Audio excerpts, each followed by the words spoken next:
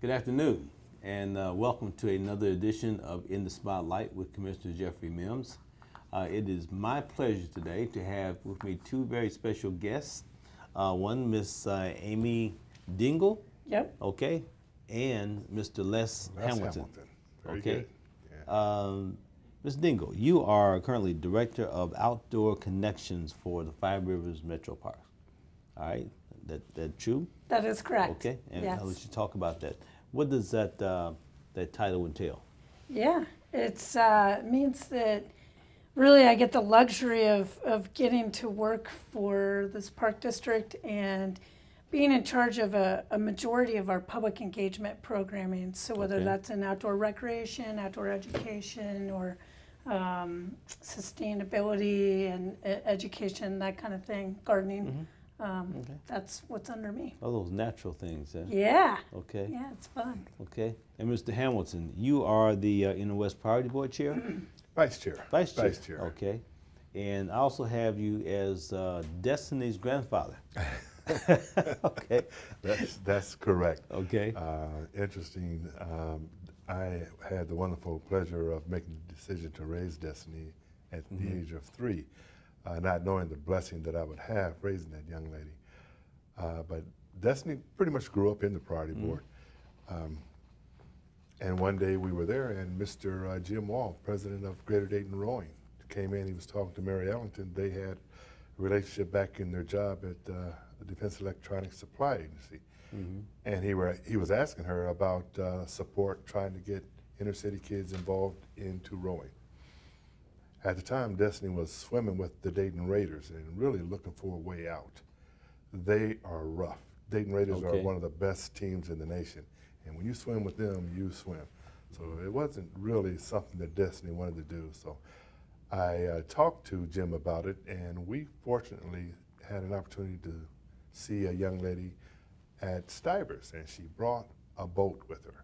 When she brought that boat, Destiny saw that, and her eyes lit up, and as they say, the rest is history. Okay. Fell in love with the boat. We tried out at Greater Dayton Rowing, and she worked very hard to be a part of it. Okay. Wonderful experience. Yeah, I know probably some individuals are wondering why I say you're Destiny's grandfather, because they probably are not aware of some of her accomplishments, and we're going to talk about that a little bit later, because I think it's very significant in terms of some of the things that she has done, she's accomplished in this particular area. And we're going to talk about rowing, and people have seen me, of course, at some of my shows, and they see me out, and they know I have a great variety of interests as it pertains to dealing with this community and dealing especially with young people. Certainly golf is one of those, baseball, track, football, basketball, but rowing is something that is esoteric, known seemingly only to a few about some of the benefits that's associated with that. And I know here that FiveRivers MetroParks, it says here, has entered into an agreement with the United States Olympic Committee and U.S. Rowing to designate the newly formed Dayton Regional Rowing Community Olympic Development Program. That's a lot there. Dayton Regional Rowing is a partnership between FiveRivers MetroPark, the City Boat Club, Dayton Boat Club, and the Greater Dayton Rowing Association. And you're involved with that, of course. And the Dayton Rowing program is the only U.S. Olympic Committee and U.S. Rowing sanctioned program for rowing in the nation, and one of only 11 community Olympic development programs in the nation. Yeah, so it's a lot. You are heavily involved in this whole process. So let's talk about the rowing for a bit. I think it started in 2012. Is that correct? Actually, it did start. The process started in 2012, but we were officially designated as a Community Olympic Development Program, or CODP for short, in July of 2015. Yeah, and our mission is really to provide lifelong personal development and active lifestyles for Miami Valley youth. For the sport of rowing, and so that's really what that's about. MetroParks, and one of our FiveRivers MetroParks missions and goals is to connect people to nature and outdoor lifestyle activities. And so we wanted to support activity in the river in a variety of ways, and rowing was one of them. And we thought this would be a great way. We have wonderful rowing clubs in the region. Okay. And we thought this would be a great way to bring attention to it. Okay. All right. That sounds great. Now, Destiny, talk about some of her accomplishments in rowing. And I know we've seen at least one film down at the City Commission where she came before the mayor and the commissioners and sort of shared some very exciting news with us with regards to one of her competitions. Talk about that for a moment. Well, one of the things that I had decided in my mind, because when I made a decision to raise Destiny, I said, wow, I have experience with boys, but none with girls, and they don't come with operating manuals like equipment in the Air Force. You know what you're doing, so it's trial and error. I know. I had coached girls track at Belmont High School, and I said, man, okay, so it was my first. It was my first experience coaching young ladies. But go ahead. I knew one thing, that she was not going to sit on the couch eating Flamin' Hots and watching SpongeBob. Right. So I took her diapers off and put a bathing suit on her at 3. And we entered her into the City of Dayton Recreation and Youth Services, learned to swim. I mean, she was so young that she couldn't even go in the locker room by herself. And since her grandpa had her, we had to use the lifeguard's office to change her clothes. So she started at an early age. We kept her busy. My father used to say, keep them so tired they can't get in trouble. Right. Keeping them busy. It takes a lot of energy to get in trouble. So that was the philosophy with raising her. And it worked. It worked. So I kept her in the athletic exercising mode when rowing, and I didn't know it. I did not know the difference between rowing and a regatta and a steeplechase. It was just and the club is right down the street. And I imagine 99% of the folks here in Dayton are the same way. Probably the same way. They don't know it exists. Right. So because of several attempts by Mr. Jim Wall to introduce rowing to West Dayton, we got involved, and she did very well. The first day she got in the boat, their question was, where had she been rowing? Well, she hadn't been rowing. I think she was in the slide down at Kings Island. That's far different from rowing. But because she stayed busy, she was a natural, and it just fit her, and she loved it. She loved the outdoors. She loved the friendships that she made, the traveling. So it worked out real well with her. Greater Dayton Rowing, like most rowing clubs, is a club sport. That's 6 days a week. That's a lot.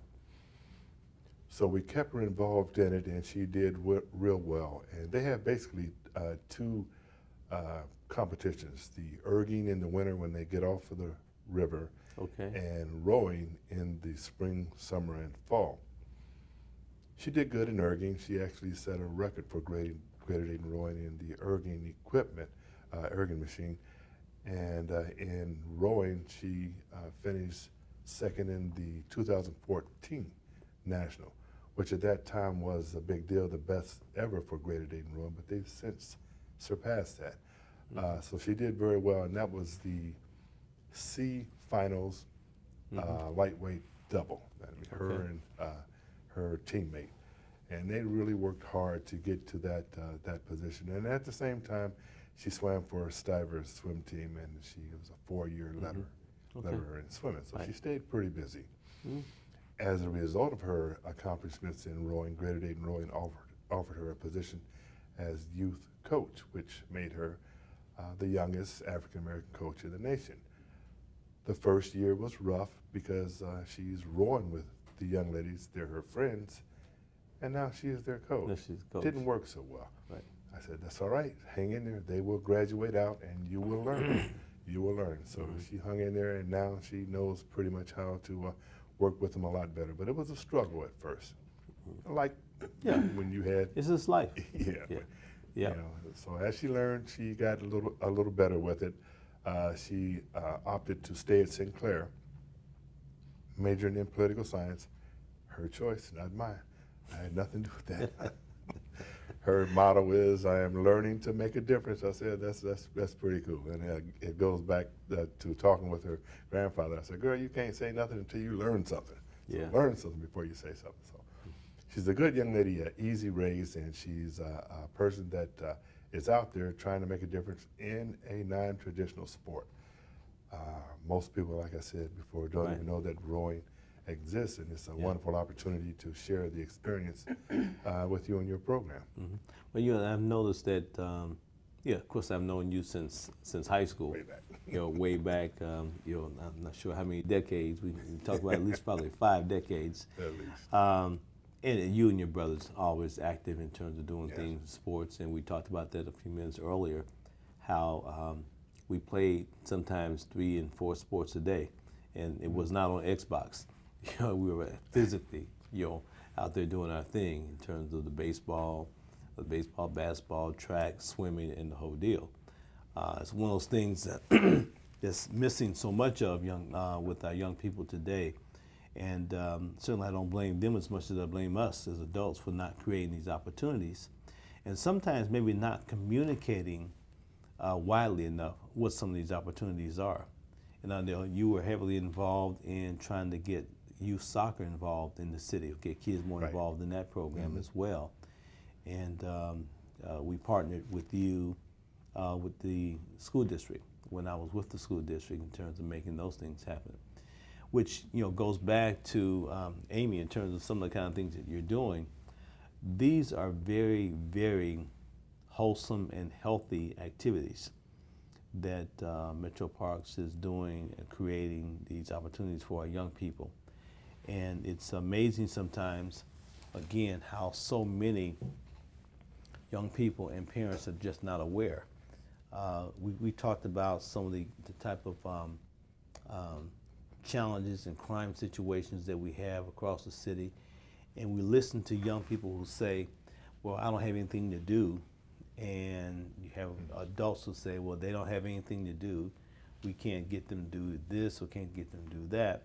And then when we list so many of the activities that we sponsor, free activities from the city, through our recreation department and also through MetroParks, through our churches, through the schools, and it's just amazing that we still have so many people say, I don't have anything to do. So it's again, we'll get there one day. So which is one of the reasons why when we were having the board meeting, I guess maybe a month or 2 ago, and I was listening to you and I talked about Les and his granddaughter. I said, well, maybe you come on the show and we'll talk about some of these activities. And I know you have some things planned that are coming up that I'd like to have you talk about, some activities and some ways that young people can get involved in some of these activities themselves. Yeah, absolutely. And I think you're asking that more generally beyond rowing, but you know, it is, there's so much competition for people's time. Right. And like you said, the hardest thing is to really penetrate their knowledge point of what is out there and how to get involved in a comfortable environment.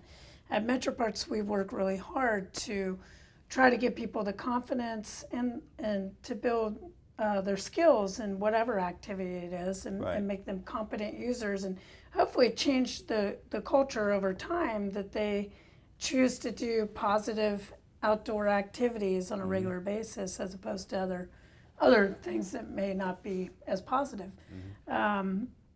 So in general, I mean, we are coming up into our main season of good weather.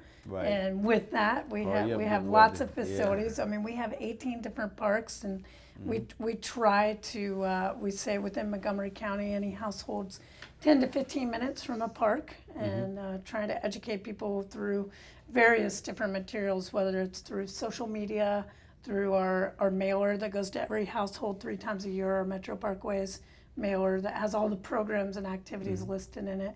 You can get online and see those same publications. And also just by getting out there in the community and talking to different groups and trying to spread the word of mouth. But people can get involved in really passive types of recreation where they're just coming and spending time in a park or going to the 2nd Street Market downtown and enjoying some activity there, whether it's eating food with friends or listening to music there.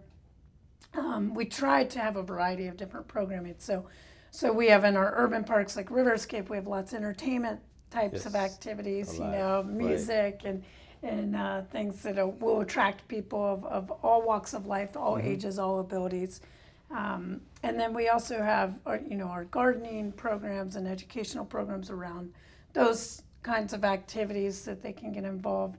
Outdoor education and nature programs, or some of the more adventurous side of things in our outdoor recreation. So if somebody wants to learn to kayak or ride a bike, you know, or get outside and go fishing, you know, we're really trying to target youth and families together to do things and really try to move that needle of getting people outdoors and excited about being outside and comfortable and safe. You know, we have law enforcement that patrols all of our park systems and really does a very good job of trying to be out there and make people feel safe and comfortable. And you know, that's harder and harder these days as you talk about these 21st century users and folks that are out in technology and buried in their phones or in television. You know, sadly, the data is telling us that the average person's spending only 6.5 minutes outside and 6.5 hours in front of technology. And so that 6.5 minutes is essentially waiting on the school bus. And so we want to flip that around, right? we want to try to get back to what it was like when we were active as kids. And we think if we can do that with multi-generations and getting families to do things together and not just targeting one audience over another, that we can make a difference there in getting them outside. But specific to rowing, if somebody wants to come out, we do have a big event coming up called Try Rowing. It is free. It's June 17th at Eastwood Metro Park, and people can come out and get in a rowing shell. And we do have skill progression for all of our programming like that, where we have a lot of free programs, and then as they move through the progression of skill and get more detailed, the student to staff ratio gets smaller, and there is nominal fees at times, you know, for the value of the programming. But we try to have a variety of everything for everyone. Okay. Mention the website again, so that those individuals who are trying to get additional information, if you could repeat that. Yeah, for MetroParks, it's metroparks.org. Okay. And if they're specifically interested in rowing, it's metroparks.org/rowing. We have summer camps that are coming up, and I know people are looking for things for their youth to get involved in, and there's a variety of those. So metroparks.org/summer camps, and they're anywhere from a half a day to a week long. So we try to have a plethora of different opportunities to meet different demands for people on different days of the week and that kind of thing. But that's where they can really go and learn a lot about that. And then, of course, if they go to the rowing section or the Get Active section on that website, they can learn more specifics about rowing or any of the other activities. Okay. Yeah. Right. Sounds good. I know you're talking about some of the activities and outdoor adventures. Every year, I have the opportunity and the pleasure of taking the young men that I mentor in the Jack and Jill Botillion down to Camp Kern for a weekend. And we get to go through the 5 or 7 zip lines that we have there. Right, you know, a couple 100 feet up in the air, zipping through the trees. Gets your blood rolling, doesn't it? Yeah, it does. It does. It does that. You know, there's some other benefits here that we talk about as far as these programs are concerned. You know, obviously, there's the issue in terms of just the camaraderie that they develop with their friends, and you know, the peer support that they learn, their skills that they learn, the discipline, both group discipline as well as self-discipline, and so many of these things are all related to their transition from youthhood to adulthood. And way too often sometimes we forget about that. Additionally, we can look at some of these great scholarship opportunities. And also, as you talked about your granddaughter Destiny and the issue in terms of moving to world of work. Let's talk about some of the scholarship opportunities. And I know, again, from the issue in terms of looking at some of the non-traditional sports that you've been involved with, and this one's another one, of course. Your thoughts in terms of how these things translate into helping a young person, for example, pay for college? Yeah, well, either way.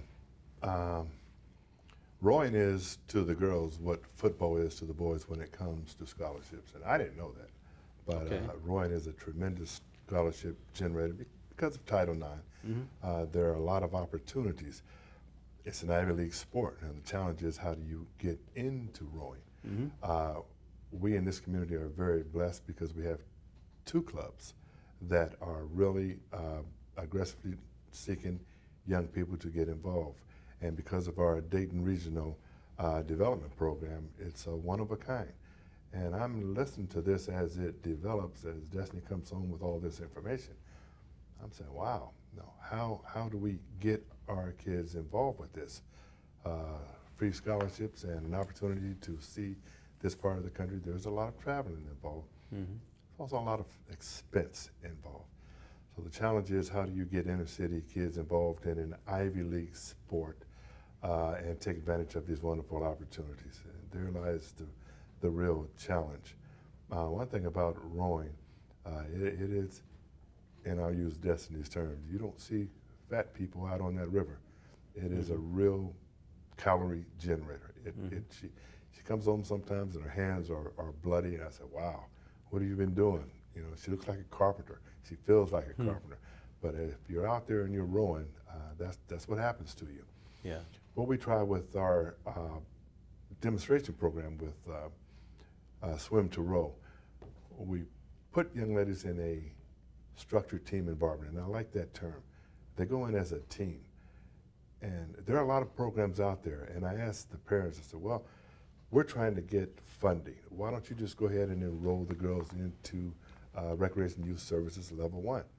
You don't need me or this program to do that, just do it. But they don't. So they wait for the team to do it, and they'll do it as a team. The girls, when they participate as a team. A little rough. Once they get to Level 3, if they don't pass Level 3, and they won't because it is tough, then they all fail. If one fails, they all fail. A lot of parents say, well, that's not fair. And we say, well, that builds teamwork, which is what they need when they start rowing. They really have to be together in one team in order to synchronize those oars. So our role, our goal is to, in the pursuit of chasing scholarships, our goal is to make sure that we put young, talented girls on the docks and give them to Greater Dayton Rowing to do their thing. When they get to Greater Dayton Rowing, they're ready to learn. Our job is to get them there, and that's a challenge. Unfortunately, most of them don't swim, so they have to learn how to swim before they can, and that is a separate show all to itself. Young ladies learning how to swim. Yeah, well, you know, we found some situations again with the Dayton School District, for example, just probably in the last 7 to 8 years, they've exposed a lot of young people to swimming. And I know Anne Friend, I think it is, who's an attorney, but she volunteers her time at FiveRivers, coaching both swimming and golf, as a matter of fact, and they do a tremendous job in both of those. And we've seen some young people who, for the first time, just learned how to swim, who wound up with scholarships, you know, in terms of going to college. It happens. Yeah.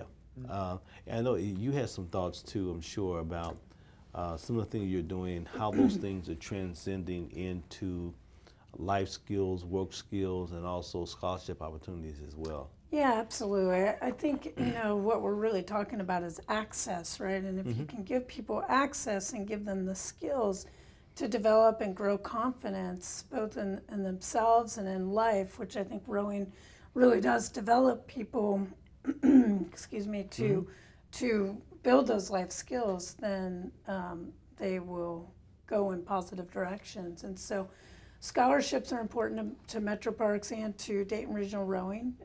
We at MetroParks do have a scholarship opportunity where people can apply for that, and so that's on a scale, I guess, rotating scale. Right. And the Dayton Regional Rowing is out there actually soliciting dollars right now, and the number one thing they want those dollars to go toward is scholarships.